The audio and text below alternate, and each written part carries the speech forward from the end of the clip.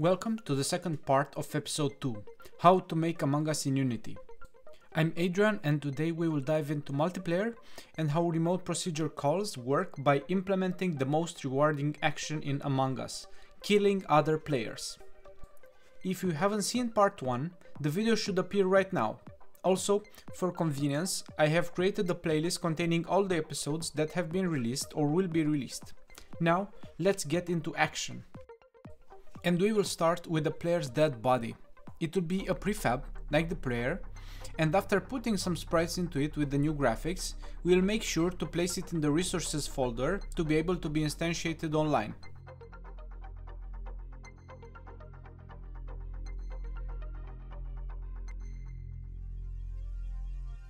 Let's create a player dead body script and dive right into it. Here, we will define the body's color to match the player's color. This is just the first step, we will look into it later for network synchronization.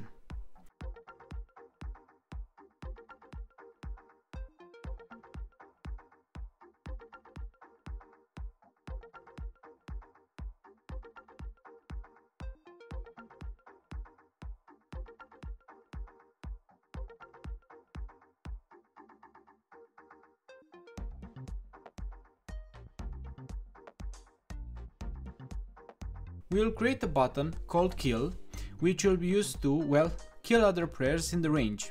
The button is a simple Unity UI button. It can be easily customized as we want.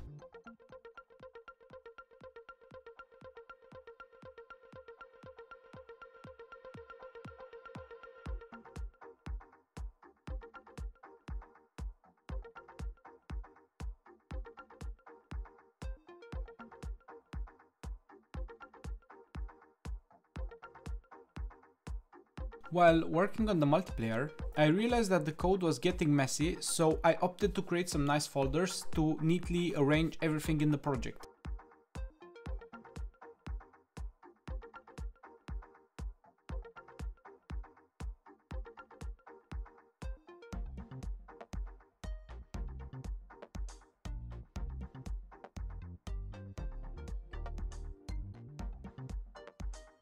The main part of the killing relies on the Killable script.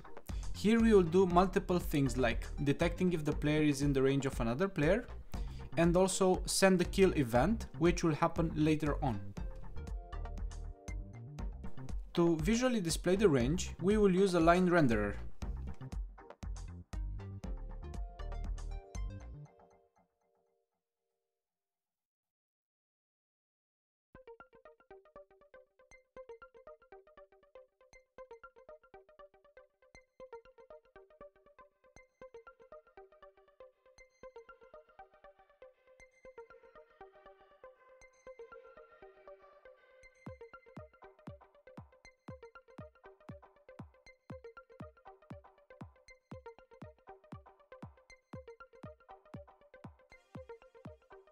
In the search for killable coroutine, we will check that the target entered the player range, which was specified above.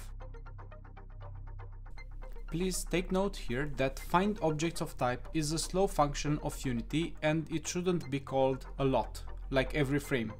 This code is mostly to demonstrate how a network implementation works and it is not optimized yet. Since all the active players will possess the script Killable, we can iterate through all of them, of course, that are different from the current player, which we will skip by calling continue.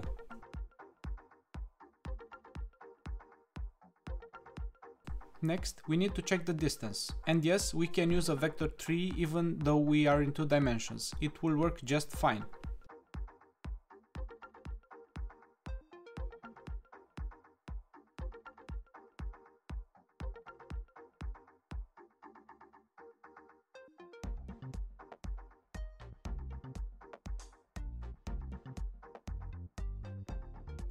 If the object is in range, we will assign it to a new target.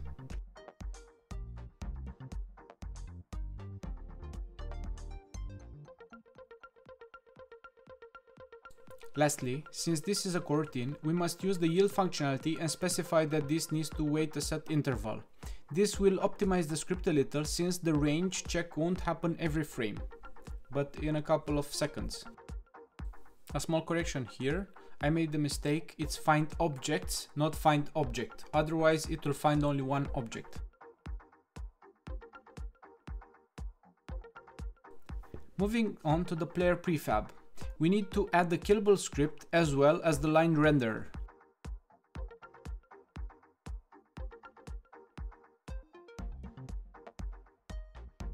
You can customize it however you like with any color and width.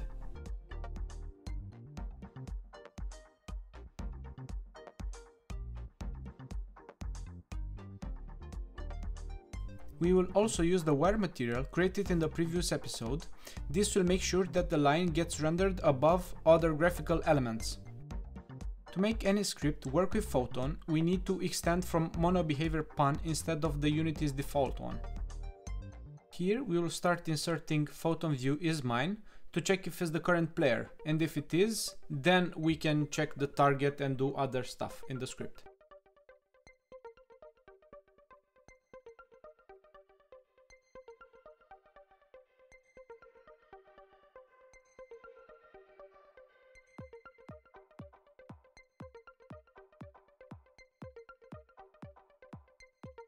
In update, also checking for the current player, we will need to set the line renderer's position to point out the correct target.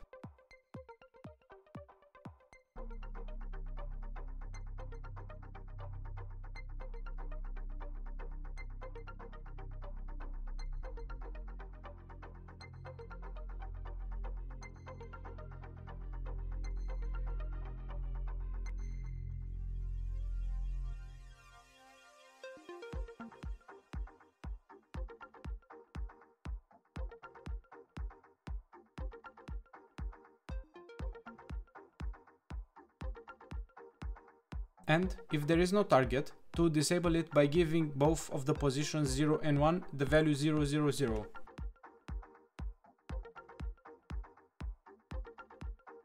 Let's create a UI control script which will handle the kill button.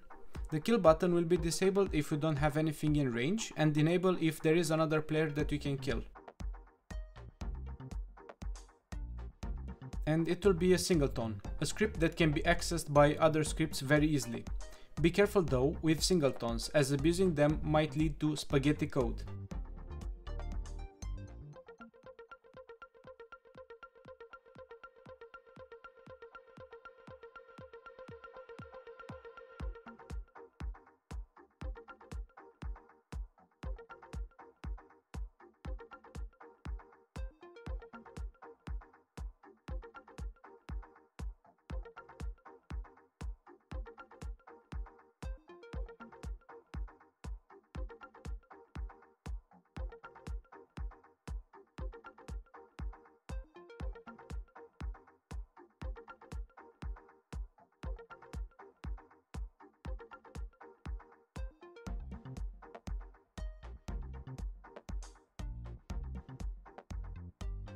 The UI callback on the kill button pressed is called by the UI button and will trigger a function in the Killable script.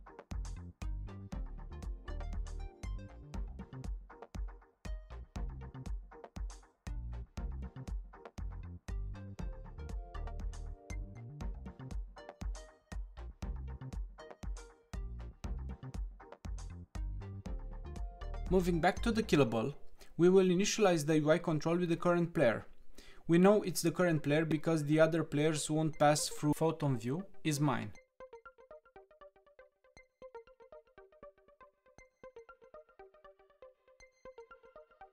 We are calling this in start and not in awake because the UI control instance won't be initialized in that step and it will cause a null pointer reference.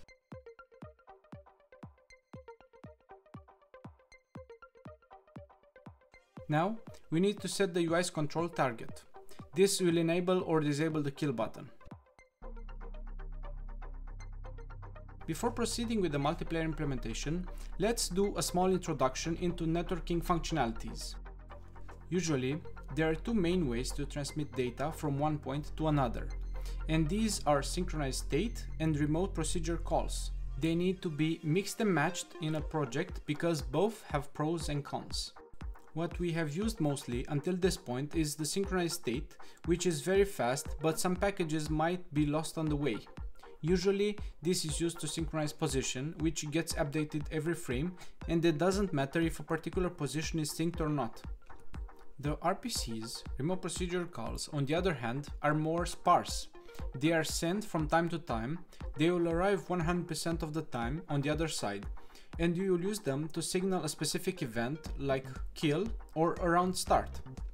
If we take a look at how the synchronized state sends data, the flow is usually in one direction as the object A packs the information in the owner, player 1, and sends it to also object A in player 2. Here the data will be deserialized and used to perform a specific action. Notice that object A appears on both ends with the same name. Photon identifies objects by Photon view, and an object on any PC in the system will have the same ID no matter where. Looking at remote procedure calls, on the other hand, it's a back and forth transaction as each node can call the function on the other. Now let's get back to the Killable with the new knowledge. Firstly here, we will implement a local function named kill, which will be called by the UI button in UI control. What is important here is that we will get a reference to the Photon view in the target. If you remember from the previous slide, the Photon view ID is unique on all the clients. Next, we will send to that Photon view a call to its own RPC, which will be called kill RPC. Of course, this will call an RPC on all the clients, so we need to make sure that only the owner of it executes the kill.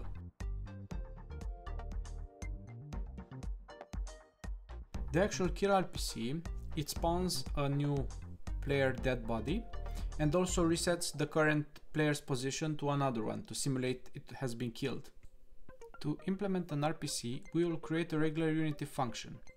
What is different though is that we need to specify pan RPC on top of that function for the Photon library to be able to recognize it as a correct RPC.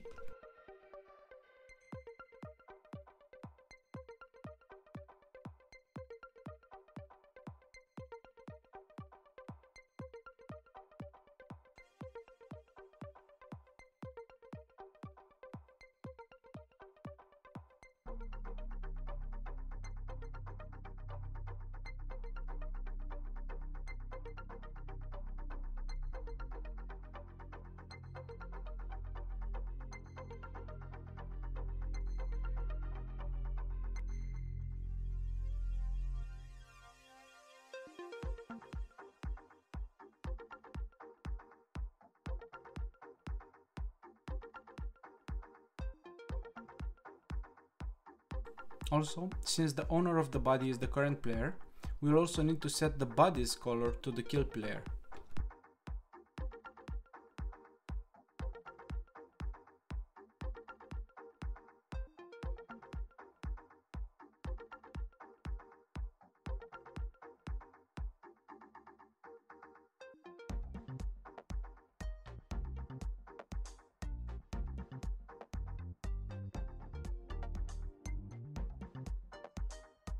And here I made a mistake on the code on the screen.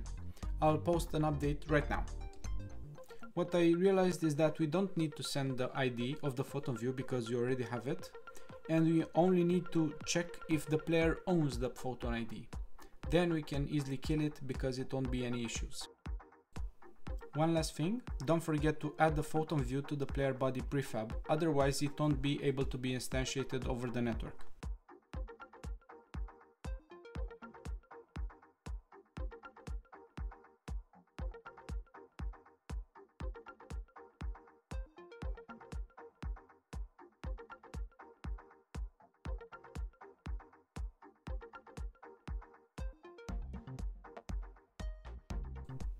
The kill button also needs to be integrated with the UI control script.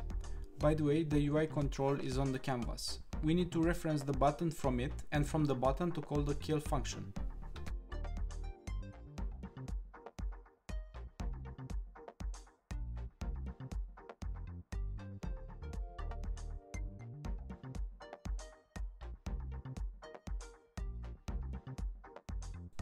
Let's put it to a test. It should work. Well, not. Notice a problem though? The body color does not change on the killer side. This is because it was not synchronized over the network.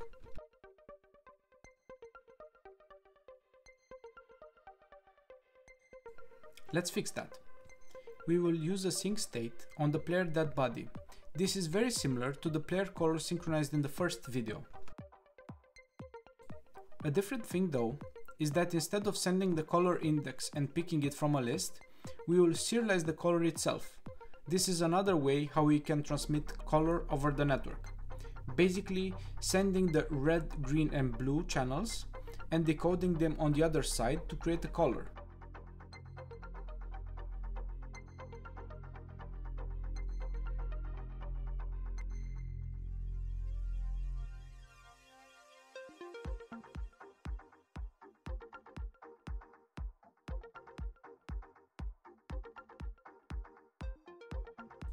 Then we apply the color to the body fill.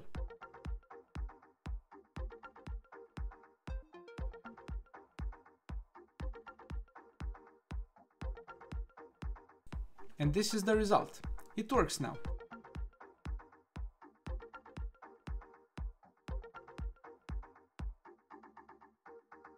Here are the scripts for this video. The part 3 of episode 2 will be coming this week as well. Be sure you are subscribed with the notifications turned on in order not to miss it. I'm Adrian and I'm signing out.